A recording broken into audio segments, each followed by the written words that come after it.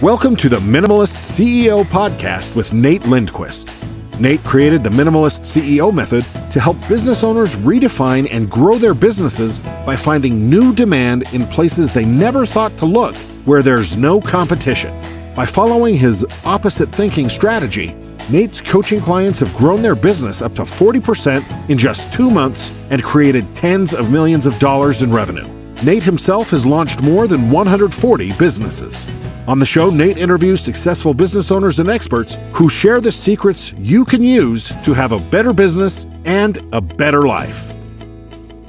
Hey, what's going on, everyone? This is Nate Lindquist with the Minimalist CEO podcast. We've got a special interview for you today. I'm here with the president of 1-800 Water Damage, but this guy's got an interesting background. He didn't just show up and start doing restoration and helping mitigate the downside of property problems. He comes from, school administration, and I think sounds like police work. We're going to get to know, ladies and gentlemen, Tim Fagan. Tim, welcome to the Minimal CEO podcast. Thanks for being on here. Thanks for having me, Nate. You got it. I feel like this is going to be an interesting interview. I feel like it's, you have a little bit of like horsepower behind, that we've only been talking for a few minutes here. And there's like this energy of like, this guy's going to tell us some stuff. There's a vibe. So I don't know if you feel that yet, but I'm looking forward to seeing where this interview goes. Okay. All right. So I want to start with, how did you get involved in business? What's the business that you're in? You're in the restoration space. How did you get into that space, and where'd you come from? That's a loaded question. It is loaded. It started a carpet cleaning business when I was in college. Mm-hmm. A teacher and a Hall of Fame football coach, high school coach in Michigan, and he had switched school districts and got laid off like after a year when the recession of the early 80s hit. So he started a carpet cleaning business, and I was a wrestler at University of Michigan at the time, and full-time student, and I was his part-time free help at night. So I always did the cleaning. It seems like at the bars that would close at 2 a.m, and then I'd come in with my dad and help him, scrub the carpet there at the bars or the Chinese restaurants when they close at 11 p.m. That was my early foray into carpet cleaning and into his business. So when I got out of college, I got out. I left. I was hired by the Washington County Sheriff Department, and I became a sheriff deputy. Went to the police academy and kind of ran from the business for a number of years, about 15 years. And by that time, I was a school police liaison, then a school administrator for 7 years, and at a high school, and a coach, a wrestling and a football coach. And my dad was 65 and asked that I take another look at the business. And I did. I left school administration and coaching and went and helped him. And for 15 years, just the time of my life, both running a business, and I'm very close to my father, and having lunch with him every day for 15 years was just a hoot. And for those that are wondering, Coach is still alive today. He's 89 years old and still doing well, just not as mobile as he used to be. Yeah, that's great that you're able to do this. So this is your father. He had a carpet cleaning business, dragged you into it, which is what dads do. And then, which is good. I mean, it's good because it taught you the ropes. It helped you get a work ethic, also gave you a chance to run away from something towards something else, which is like, that's right. I would rather have this. And I totally get that. I can relate to that. Yep. That's great that you had that relationship with your father. I feel like I'm doing an interview with Nick Nolte, and I'm a huge 48 Hours fan. So there's like this, Nick Nolte was a wrestler, became a sheriff deputy, went to the police academy, worked with his dad in the carpet business, and also did the movie 48 Hours. I don't know if that's the first, I don't know if this is the first time you're hearing that. I didn't know that. That's pretty cool. And if someone, someone's going to watch this on YouTube and go to the Minimalist CEO channel, and they're going to be like, yeah, he's right. This is, Axel Foley is going to come out too. They're going to have like, what was that? Beverly Hills Cop. There's going to be like that whole intense, anyways, I don't know where we're going with this. It's all that whole time period. Yeah. That's the whole time period. So you ended up going back into the business. So specifically right now, what business are you in? Like what are you doing now? Like if you Well, were, we're much more restoration business right now. I mean, if you were to ask generally what I do, yeah, we provide solutions to individuals and organizations that are affected by emergency catastrophes. okay, Help them in all kinds of ways. Everyone says, "Oh, your name of the company's 800 water damage." Well, water damage is only part of what we do. mm-hmm. Fire losses, we respond to their things that mean a lot to them. They have a great deal of sentimental value in restoring them. Mold losses that they have at their houses. A lot of times we just give them a name and a number to call. If it's something that we don't do, but somebody else we work with does, again, that's part of being that solution for them to help them with that roof leak or that plumbing pipe leak or something like that. We don't do it, but we work with people that do every day, and we know the good ones, and we just make referrals to them. And we just hope that they keep us in mind if they have an issue later, that is something that we can help them with. So that's how I look at it, Nate. I just look at being a servant and trying to help people, sometimes restore order from chaos on the worst day of their life. Sometimes we're involved, sometimes we're not, but we can always be helpful. So that's great. It's the right attitude, the right approach. And I've noticed that some people in the restoration space are just in it to make a bunch of money. But at the heart of it, there's a lot of people in this industry with the same spirit that you have in you that says, listen, I'm a servant. I mean, if someone's going to have an emergency, it's going to be the worst moment of their life. You don't talk about the technical stuff. You'll get to that. But the idea is like, we're going to come out and we're going to be there for you. So you touched on something that I've noticed is a critical, like I would call it a linchpin for success in the restoration space, which is cultivating relationships, building referral partners. Would you say that's a significant component of the new business driving piece, getting the marketing and the relationship building? Is that where your new business comes from primarily, or what percentage? It's critical. That part, a lot of people think, I'm going to join this franchise network and, the search engine optimization piece of the drive business, or, just because we're part of a yellow truck or a blue truck or a green truck or an orange truck, that's going to drive business. But what drives repeat business is relationships. It's the relationship before the need is what we like to say. I mean, I like to go to somebody. I want to develop that relationship before you need us, because that's when you're going to be relying on that relationship. And I'll give you just one example. Okay, great. A week ago in Michigan, we had some parts in the Detroit metro area had 6 inches of rain fall at one time. Okay. So anytime we have over 3 inches of rain, we're going to get 400 or 500 calls for service. We had 6 inches in some communities near Detroit. And my phone started ringing. My text started popping with relationships that I've had in the 25 years that I've been in this business for people, some I haven't talked to in 10 years. But we have a good relationship. We were there when they called us. I was able to help them. In this case, we brought in about 14 different franchisees from out of Michigan to come and help in this event. And I guess in the end, we had over 30 crews on the road. Wow. So if you dispatch losses to 30 crews, you can roll through a couple hundred leads pretty fast. So what are the referral partners that you're cultivating? I mean, what industries or what business are they in where you're building these pre-established relationships? They're in property management. They're insurance agents. In some cases, they're insurance adjusters. There's people that you meet in schools, hospitals, universities, governmental agencies, and homeowners associations, chamber of commerce. These are all places where you want people to know who you are. So, and you want to develop a relationship. So shoving a koozie in front of them or a coffee cup filled with candy might get their attention, but really you have to develop that relationship, I think. How do you do that? I mean, how do you lock in the relationship so when that moment comes, they're like, calling Tim. I want Tim. Well, there's a lot of different ways. There's some theories on, the best ways to do it. There's some principles of influence that I implore. One is the law of reciprocity. I mean, if you find out what they want and what they need, I'll just take an insurance agent. Insurance agents in most states CE credits to keep their license.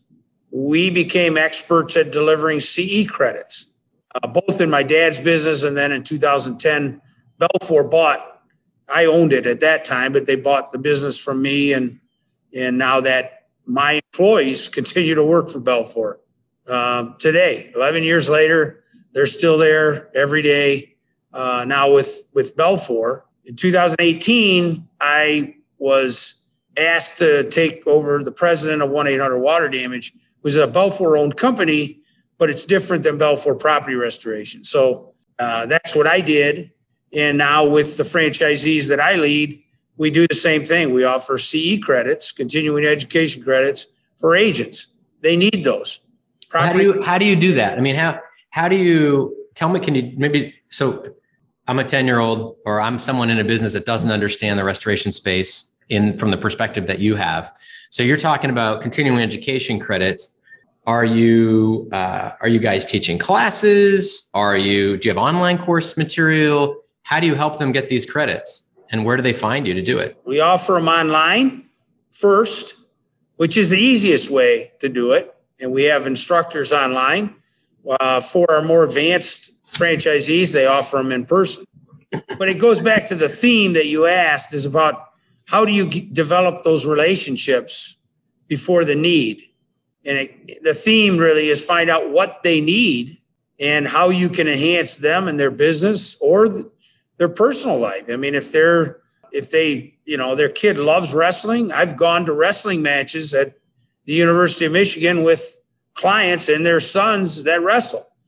And, I got them in the locker room and I had them talk to the head coach, and those kind of things are things that are really important. So it's not necessarily like, front row tickets to Adele or something like that. Those are pretty pricey, but showing them that you care about them and you want to help to enhance the relationship, and you'll go out of your way to do that. And you're hoping that they will as well.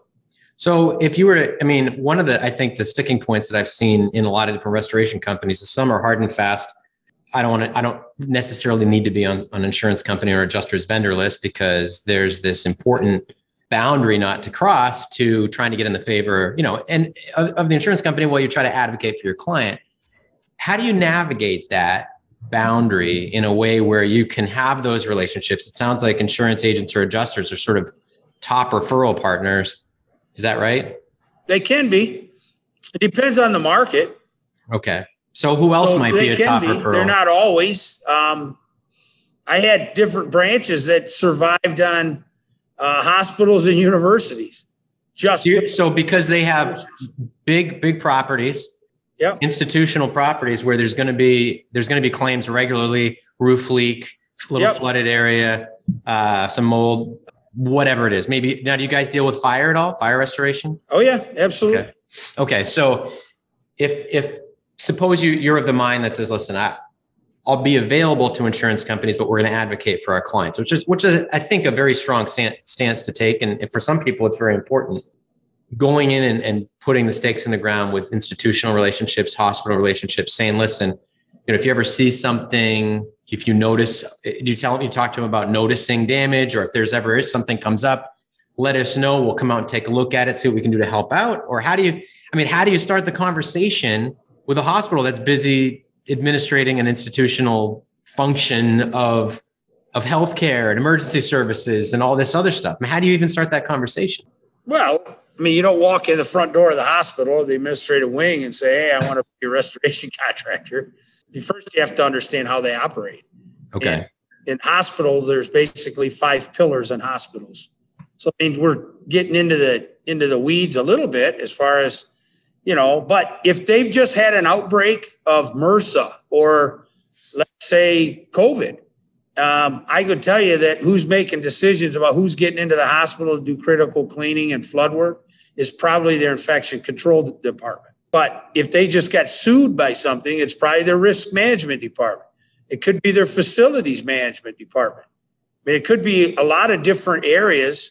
In some hospitals, the smaller ones, it's the people that take care of the housekeeping, the general janitorial type services that take place in cleaning of each of the individual rooms. And those are all different entities that look at what needs to be done in a very unique perspective. And some of them are controlled by hospital administration. The administration wants to control, everything that happens in a hospital. The bigger the hospital, the less control they have through administration like that. But so they're having a lot of claims, like for mold or water damage. Well, I just think of this: any place that has a lot of water, that have, in that case, every room has water, every room has gas. There's fire hazards all over the place. They're going to have incidences. Yeah. Anytime there's a pipe put in a building, I don't care if it's residential or commercial. The question isn't if it's going to leak. And I'm just talking about supply or drain pipe. It's when it's going to leak. They will all leak at some point in their career. So you want to be the call, when that happens, not drip, drip, but if they let loose, you want to be there at the top of the list. So you follow the pipe. That's it. I mean, so what I've generally seen, and maybe you also have this as part of your list, you didn't really list many, but the idea of like plumbers, electricians, people who are looking into properties all the time. Tradesmen. Yeah, tradesmen. Yeah. So I would imagine you're partners with anyway, and it can be referral sources. Right. That's where law of reciprocity, you can refer back to them too. Oh, of course. I mean, think of the mistakes their customers are making or running into problems with that they don't mitigate, that they don't solve. They're like, listen, we got to have someone. And if you become the expert and they can refer you, they're building stronger relationships. You're getting the business and you can return the favor when the time I got comes. An email today, Nate, from an agent, insurance agent, Detroit metro area, that forwarded me an email from one of his clients that said, forward me that he said, I'm forwarding you the AOR, the agent of record paperwork, which means he's becoming the agent for this guy that he made a referral to on these floods that just happened in Michigan. And he called me and said, hey, can you help this guy? I'm trying to get his business and blah, blah. And I sent a crew out to help him. And now he's got the guy's business. So, I mean, those are the kind of relationships. That's the law of reciprocity. I mean, I help him. Now he's got a new business. I think I got a deeper relationship with him. I think when there's another event that occurs, I think, I have no doubt he's probably going to call or text or email me and I'll take care of him again. And we'll develop that. We'll grow that relationship. And those relationships last a long time. I just shared with you all the ones I got over the weekend. Yeah, that's great. I think it's the right approach. And I would say if you were to maybe look back at your time in the restoration space, you've been in it for a while now. What would you say would be the biggest turning point in your business? Sort of like, I think of a turning point as I thought things were this way when I got into it. And then kind of like that epiphany moment where I realized it's really this, and it made a big shift. Do you have any of those that you could share? Yeah. And when I started in 95 and I left school administration, joined my dad's business, they did about $700,000 a year in sales, and they had 17 employees, and 90% of their work was carpet cleaning. One of my jobs was to become an estimator, and I did fire estimates, and then I did water estimates, water damage estimates. And it didn't take me very long to figure out. I went to my dad. I call him Coach. I say, Coach, this is not rocket science, but there's a lot more money in responding to people's needs 24/7 on the water side than it is scheduling 9 to 5 on the carpet cleaning side, and then doing commercial clients, on the weekends or after hours or something like that. And we're going to do much better on the water damage side. So that took me not very long. The thing that I underestimated was it's a different mindset. The 24/7 is more like a fireman or a police officer or something, that you go from 0 to 60 in a short amount of time. You're bored and you're kind of sitting there talking to another deputy or another officer, behind a store or something. And all of a sudden, there's an emergency. And so you go from 0 to 60 very quickly. And, or the firemen that are sitting in their firehouse having breakfast or lunch, and all of a sudden the alarms go off, and now they got a 3-alarm fire going. but that's the kind of mentality of the employees that we were looking to hire. Those that were really good carpet cleaning employees, we kept cleaning carpet and we kept those people as employees doing that, cross-trained them in water. But, we really started looking outside for people that had that kind of entrepreneurial 24/7, a weekend is a suggestion type of thing, that they enjoy that, getting into the fray when it's everybody else is running from it and we're going to it. Those are the kind of employees that we looked at. And we really, per employee and per truck, our average sale increased exponentially. In fact, the first thing I did was I changed the name of the company. It was called Coach's Carpet Care when I started in 95. And when I bought the company in 97, the first thing I did was change the name to Coach's Catastrophe Cleaning and Restoration Services. So that was the biggest change that I saw in business. And our top line and our bottom line grew exponentially as a result of that change in the way that we did business. Yeah, that's a big one. It's like, hey, emergencies are more profitable and we can get people that are well suited. And I think if you execute well, there's nothing wrong with that. I mean, as long as you really care about people, you get people who, I call them they're hungry for the urgent hero work. Yes, it's like, that's right. I want the phone to ring. I want to be called in as opposed to, come in and work hard 9 to 5, come in and work hard to help someone in their most difficult time. And that intrinsically, Nate, is what makes them feel the best is when, that client comes up afterwards and she was crying when you got there and gave you a big hug after you've been there for 4 hours. And wow, I mean, you restored order and now you got fans and dehues and you're drying the place out. And you assure her that, that it'll be okay. Those are the things that make our people very, very excited. They love reading testimonials from customers. They love us reading them for them. Even the one I just shared with you about the agent of record, that was from an agent, but it was one of our franchisees that went and did a super job for one of his clients. So these are the things that get them jacked, to get them fired up. Now, do you have two questions? I don't want to forget this, but one would be, because I think this is fun for people to hear and think about, like, how could I creatively apply this to any business? If we can draw that short line to, like, someone really needs a result here, as opposed to let's, make pretty pictures. Let's sell them something. But then I think business owners forget, with the Minimalist CEO method and the process that I teach as a mentor and turnarounds, it's like, do you want to know what the result is if it's helping? Well, to do that, you got to get hungry for, where are people having problems? Where are they really struggling? Where does it hurt the worst? It's easy to take people's money and sell them something that sounds great. People do it every day. But to say, this is the problem, we have to solve this problem, go. And you put all your focus on drawing that short line. I call it, client fascination. Where are they underserved? Where's the most pressing problem? Let's do that first. It's like the ER, triage. Yes. So many people selling thermometers for broken arms. It's like, let's go deal with, we got a bleeder. Let's stop the bleeding. So I guess the piece that I would love to know would be, what size is the company? What size is this operation? 1-800 water damage. We have 93 franchisees and 178 territories. So most of them own more than one territory that they're operating in. 100 and have more than one truck. So these are just the owners that we have in 800 water damage. Okay. Say that again. How many franchisees? 93. Wow. Okay. And how many markets? 178 territories, they call them.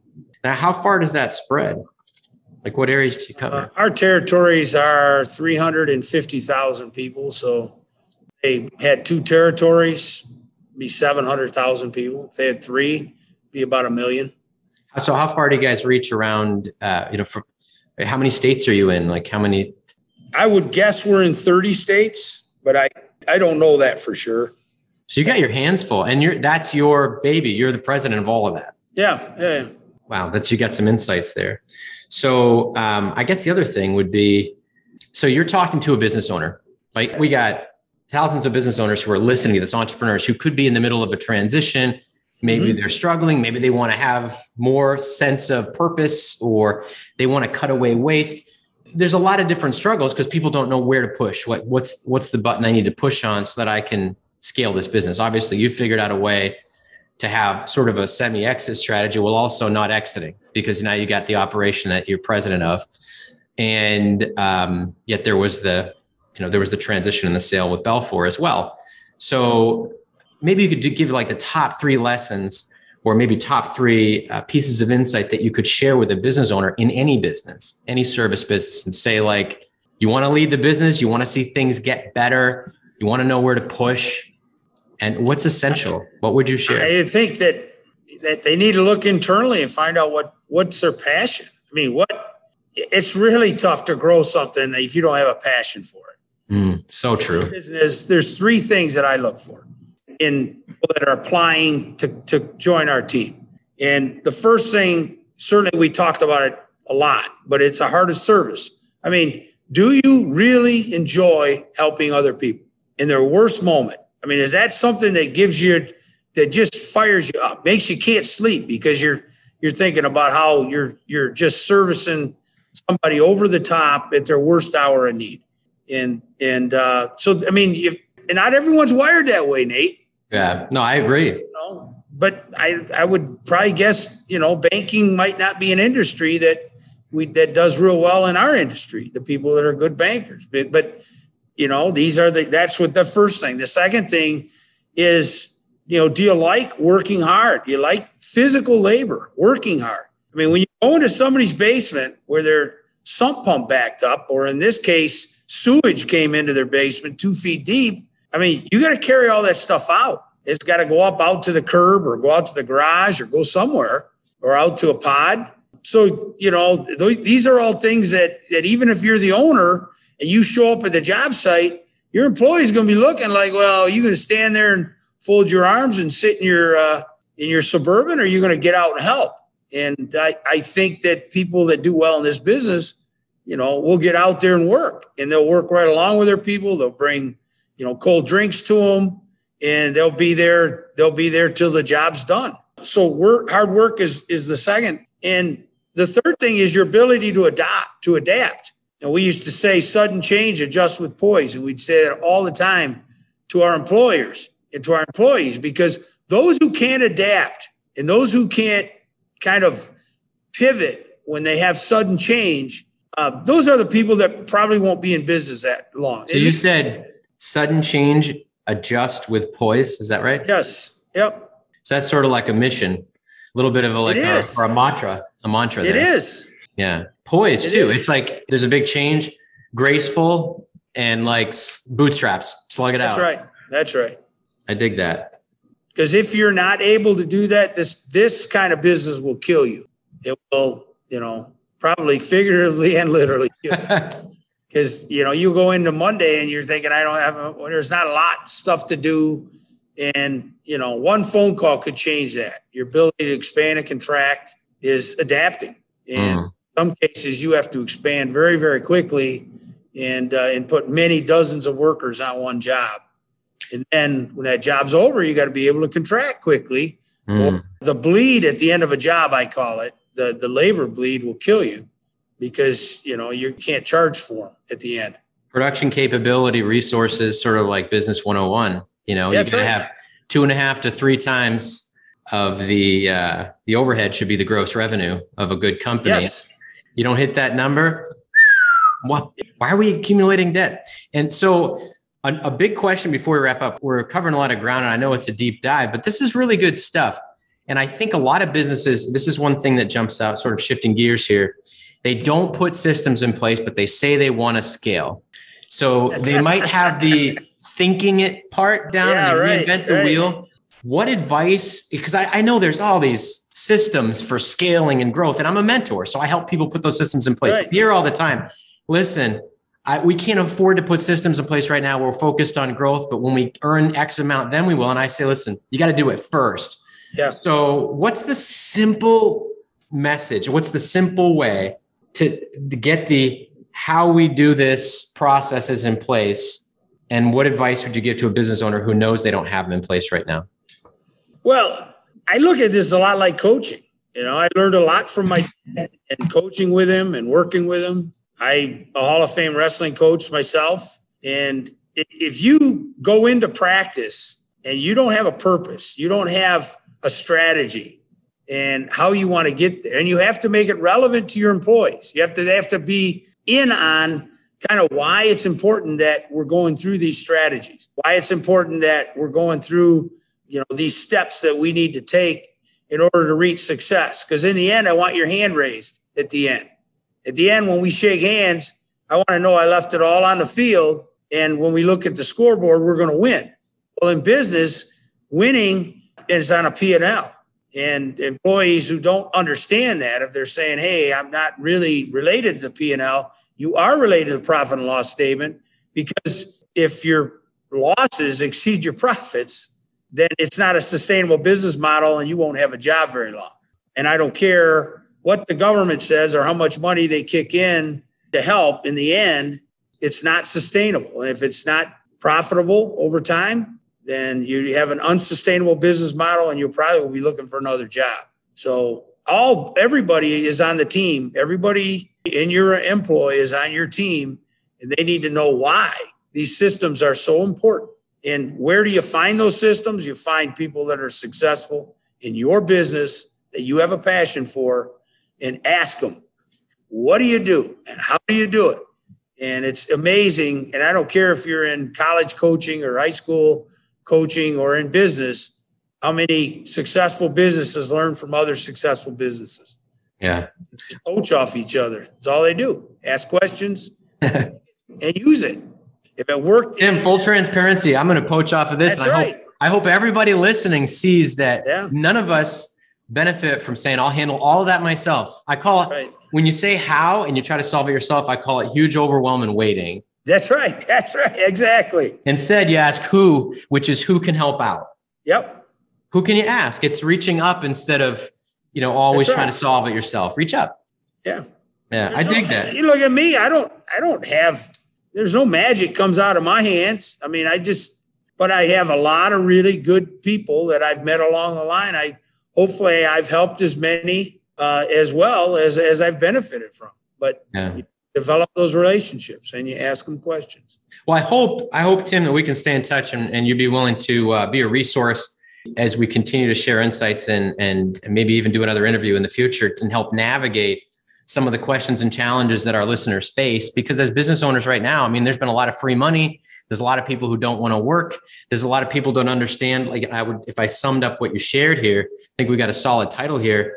You got to have a playbook. You got to have the purpose, and you got to have a passion for it. And know every single player on the team is part of the P&L. That's right. They are. So, and then just sit down and say, this is how we do it. If you're unsure, if you're unclear, if you're not getting the results you want, get a mentor who's actually done it and doing it. And all you have to do is ask. Just ask. And you don't need someone in a fancy suit or with a fancy story or a fancy ad. You get someone who's actually proof of product that's out in the dirt. Exactly. I think you summed it up well, Nate. Well, I couldn't have done it without your enthusiasm, your playbook, your purpose, and your passion. So that helped out a lot. All right. I appreciate the time. This has been a great interview, Tim. I think that our listeners are going to get a ton of value out of this. I know that I have. And I think just the simple insight that sometimes you just got to hunker down and put your processes together. This is how we do it. And if you try to make it something more complicated, don't make it where people can find it. Then, it's the old, I spent 40 grand, put my processes together. It's up there on that binder on the shelf. And I think that's one of the biggest consequences of business. The other part I would say of people who are having business problems and turnarounds is they're fighting for something they don't want. And I say, I've really got to turn this around. I said, do you want it if you win? Oh, well, since you ask, this isn't really what I want. This kind of sucks. And then we help them build something different that wakens up the gifts, waking up excited. I know when the going gets tough and, I look at what I'm trying to do in my business, working with my clients, not only do we have an outreach where we help orphans and we help the less fortunate. We have an orphanage in Peru.